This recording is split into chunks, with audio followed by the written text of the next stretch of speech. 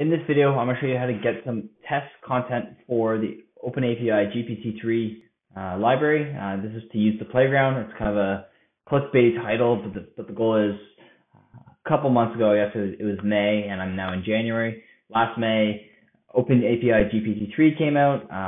Introduced its open beta. I was playing around with it. I wanted to kind of understand how I could use this, and one of the things I wanted to try out was thinking if there was a way to automatically create tweets based on existing tweets. And so one of the things I did was I built a pretty simple program for fetching a user's or a series of users' tweets, and then it formats it slightly so that it could be plugged into the playground of the OpenAPI GPT-3 library. So this is all done in Python. If you're looking for an in-depth tutorial on the OpenAPI library, this is not it. This is just about creating that basic script for fetching Twitter data. So it's kind of a clickbaity title, so just fair warning. If you look at my screen right now, I've written an article around this. So as you can see, we're going to do some Twitter setup. We're going to set up an application on Twitter, and then we write this giant script, and I'll walk through and explain this whole script. I've linked to this tutorial in the description below. Yeah, so as you can see, I explain it, and then we can do any installations, and we run it. So as you can see, it produces a number of tweets. And with that, then we just what's going to happen here? We just head into the playground, and then we enter the text, and it then produces some new text for us. So, for example, in the example I used here, I was using Wealth Theory, which is a Twitter account. They talk about things related to finances, and then the 3 tweets I kind of created, or 4 tweets, was like a financial plan is a good idea for anyone. Kind of shows you, and then and so that's the whole tutorial. It's going to be pretty quick. It's going to be pretty simple. If you're just here to copy and paste, head over to my website. It's all there. I'm not trying to keep anything from you.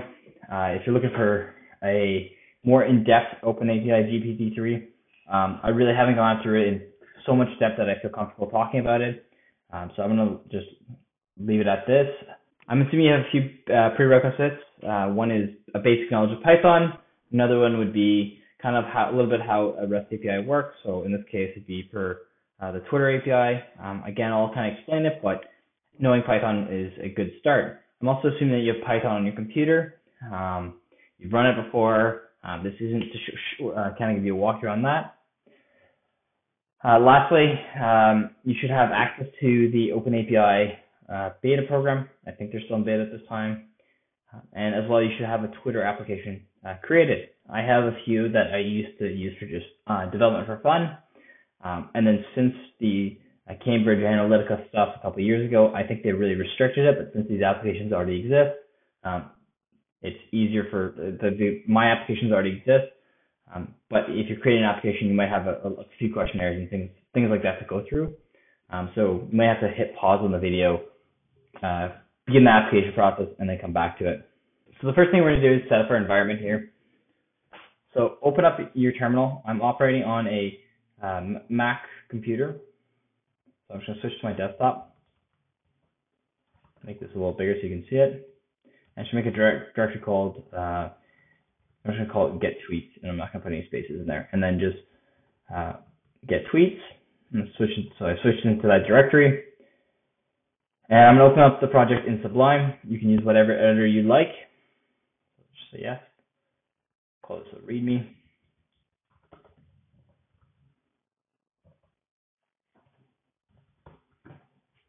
Next, I want to create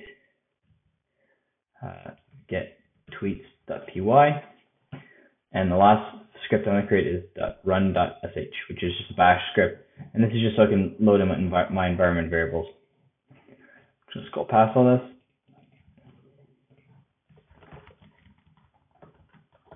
I'm doing this just so I don't have to, I can show you the script that I'm going to run. And then to run my script, it'll be just Python 3 and then get tweets.py. To run this script, I'm going to just do bash, and then it's going to be /run.sh. Okay, so the next step is going to be setting up the actual consumer key, setting up the Twitter application to get the consumer key and the consumer secret. So you should do that now. I'm going to just pause the video because I don't want to share my credentials with you. I know I can just roll them, but just I've provided step-by-step instructions on the website here. It's pretty straightforward. Okay, we're back. So at this point, you should have created the app. I'm not going to show you mine, but you should have created the app and then gone into keys and tokens, and then gone to consumer API keys. Copied these two values into your run.sh script. I just showed you that a second ago. So now we can just do bash run.sh, and that should run the Python script. Next, we're just going to actually copy down this whole block of code because I'm going to sit there and explain it through. I'm going to walk through and explain it all. So I'm just going to paste it in here. There might be a few issues with my website formatting here. Okay. Now that we've pasted all this code in, I'm going to kind of explain it. I'm going to keep it pretty simple. First, actually, I'm going to start by saying that we should install this package here. For me, it's going to say it's already installed. I'll explain what this package is. This is a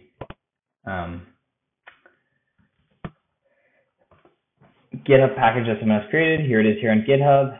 It's a simple Python library that helps authenticate. So again, pip install in the package name. This is where this consumer key and consumer secret company creates a client and then allows us to hit the API. So it's going to hit the statuses, for example, here, which is a single tweet, and it returns that single tweet. So it does a lot of enveloping for us. It's a great package to use. That's why we're using it. So that's that package. It's installed. Top here, we have a bunch of utility methods: write to file, append to file, get JSON, and write to JSON. We use a JSON file for each one of the users that we're processing.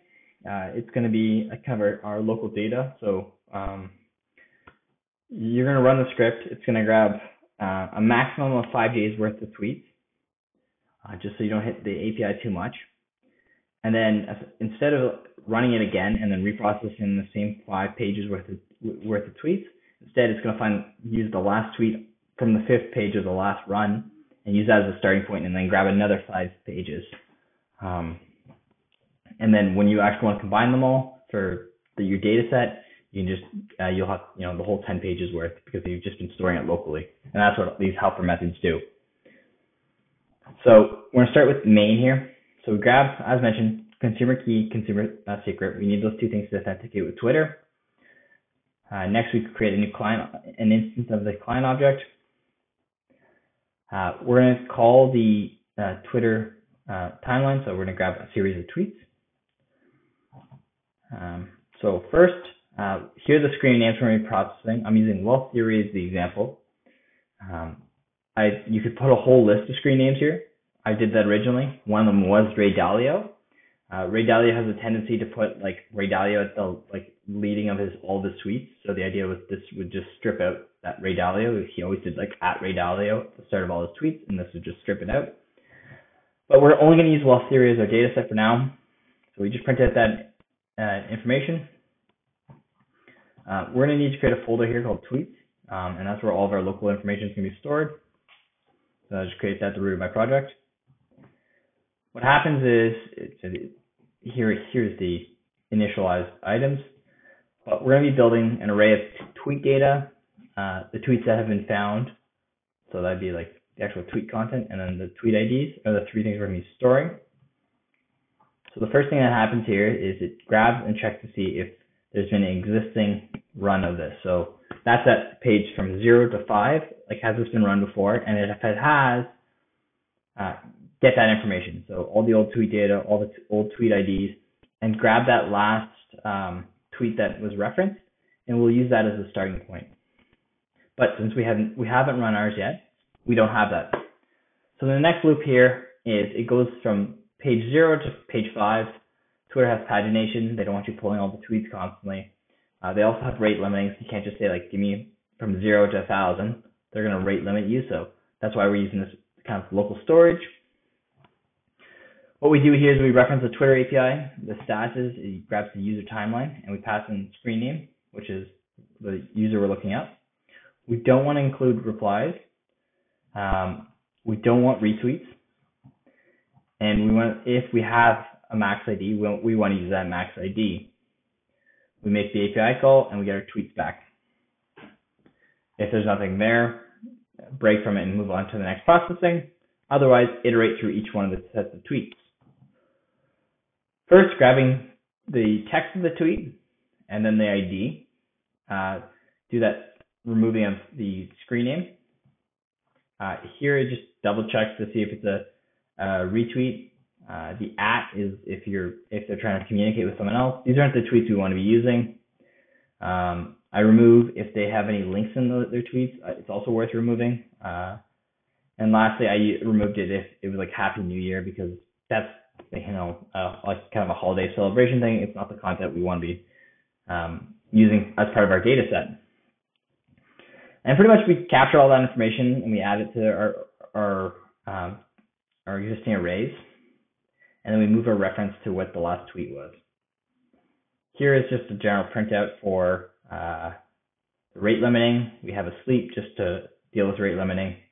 And then we begin to build this new object called historic data, which will store all the information we've captured in case we want to rerun this. We can reuse the existing data we've already worked with. And it gets stored to that JSON path that we had at the top. And then we also store it to a text file. And you'll see the two of them run. So let's run this. We'll run it twice. So as mentioned, we've done the installation there. And you've already modified your run.sh to have your consumer key and your consumer secret in there. So let's do bash run. And so I have the wealth theory page open here. So what direction is Bitcoin's next substantial move going to be? As you can see, that's the first tweet that's here.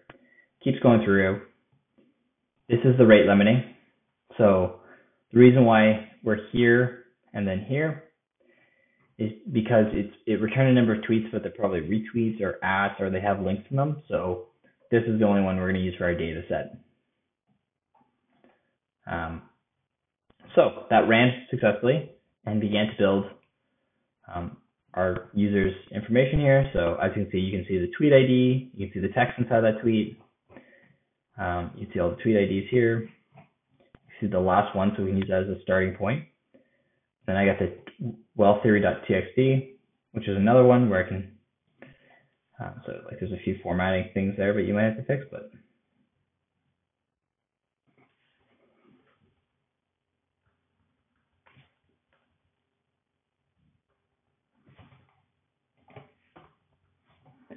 I'm noticing that I have a few issues with my spacing here.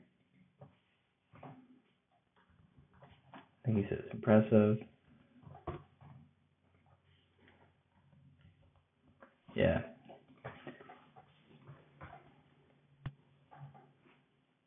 I think this is the Winston Churchill's quote. Anyways, so this is the fun formatting issues that you might run into, but I think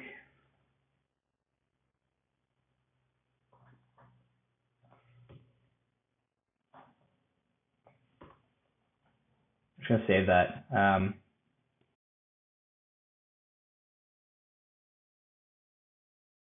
going to try a different user. I think Paul Graham is Paul G here. We're going to use his profile next. So lots of retweets. These are all going to get ignored. But like this, for example, like this guy's talking about doing jumping with dirt bikes will be one of our first tweets we see of his. So I'll go down my list here and remove wealth theory. I'm going to use Paul G instead. And I'll run his twice just to see the collection of them build up. Let's just do bash run. Oh.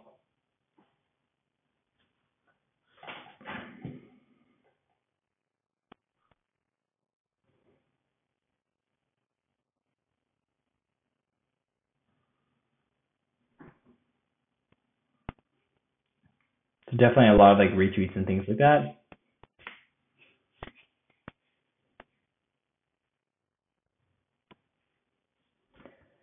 then we're just going to run it one more time. And so you shouldn't see any duplicates here. So Twitter made a mistake in banning Sci-Hub. As you can see, that didn't pop up again.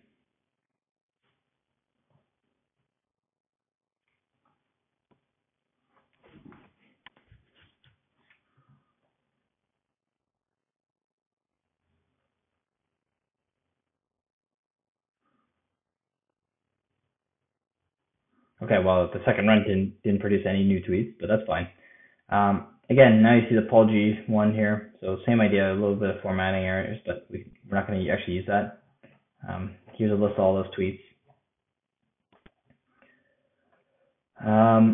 Anyways, so that's pretty much the way of auto-generating them. So the last part of this is to use the GPT-3 playground just to play around to just see what they can produce. I'm in the OpenAPI dashboard here. I'm just gonna head to playground.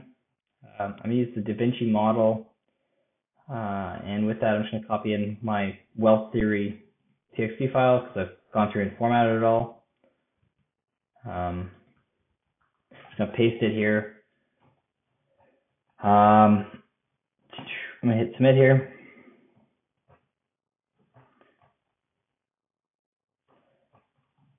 So here are the three that they created. So people who tell you to stop dreaming are usually the ones who one's not doing anything. Very interesting tweet. Not much content to it. I mean, but that's the reality of Twitter.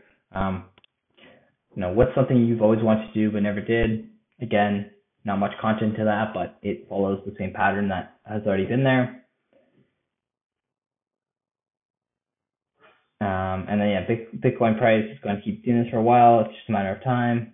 Again, then they had this like incomplete one, which you would just simply ignore. So that's everything for this video. It's been a pretty quick one. Really, I would not say this has been a lot of depth. It's more just a little project I put together and I want to share it. If you liked it, please subscribe. Thanks for watching.